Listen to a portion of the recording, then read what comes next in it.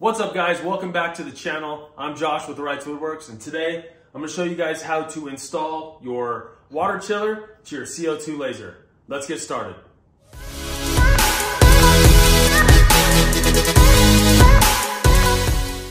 Okay, so we're at the back of the machine now, pushed away from the wall. You have the back of the chiller over here, you have the back of the laser. Your water and outlet inlets are right here for the laser. Your water inlet and outlet from the chiller is back over there. Now we're just going to connect the tubes.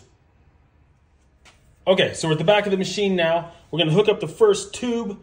We got limited space back here in the back of the machine without moving the rest of the stuff in the shop. So this is all we got. So sorry about the camera angle here. So if you look down at the chiller, this is the back of the CW5200 from OMTech. You have your inlet and outlet.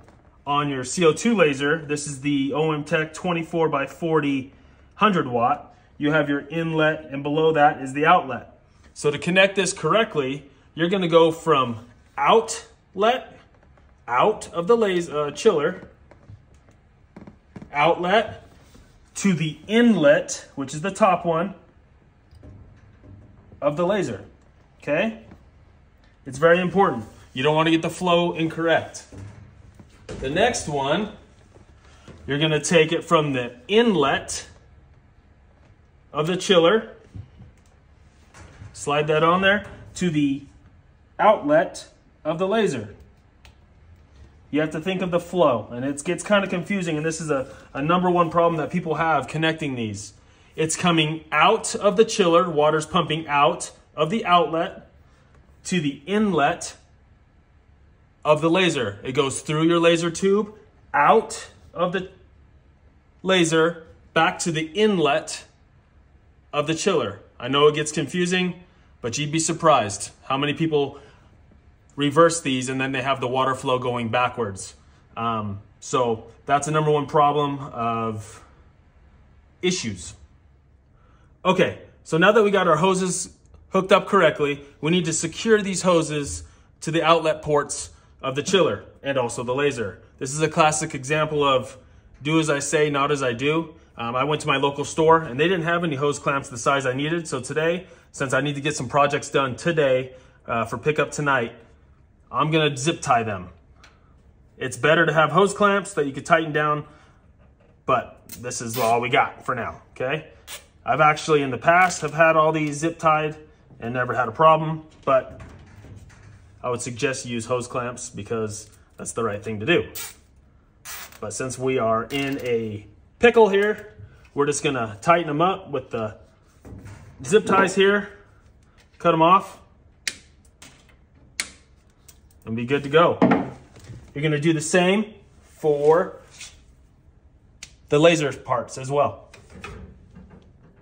Okay, now that we got everything secure, just to go over it one more time. Outlet, which is marked on the chiller, to the inlet on the laser. Outlet on the laser to inlet on the chiller.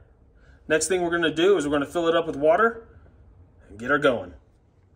Okay, to fill the chiller, we're gonna undo the cap here. I'm gonna put a little funnel in because it makes it a lot easier.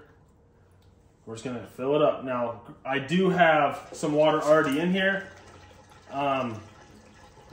I've actually had it hooked up before. I just had a leak in a little pinhole leak in the tube. So that's why we are seeing where we're at here.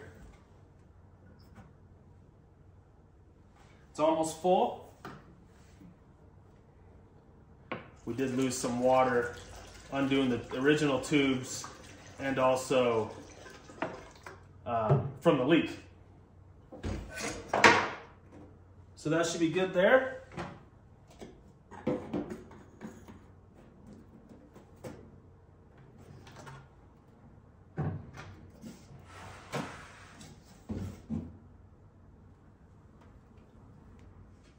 All right, guys, just want to show you a quick trick real quick that I use.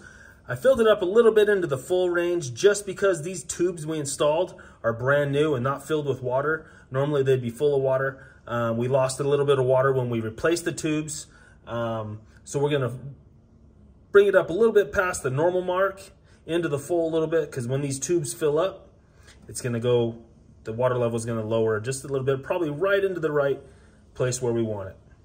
So that's what I do. All right, one little trick I use as well is I always put a little bit extra tubing, because with the setup I have here, it's right against the wall. Got a lot of equipment on this wall. I need to be able to pull things out, and this is helpful to be able to have the extra tubing to pull things out and work on the chiller, refill it and stuff like that. Since I do store it under a table on this surface right where it's right here in the middle. So extra tubing is always nice to have. Okay, we got everything plugged back in, got the chiller back up where it normally sits. I'm gonna turn it on, see if we can get some flow going, get those lines recharged. Gonna let it go for a little bit. There's gonna be quite a bit of air in the whole setup just because of all the air that was in the line. So it's gonna push through those and get her back regulated. Okay, we're back behind the laser again. Last thing you wanna check is you just wanna run your fingers around, make sure you have no leaks, any visible leaks. Nothing on the chiller. Can't feel any water. No leaks on the table there.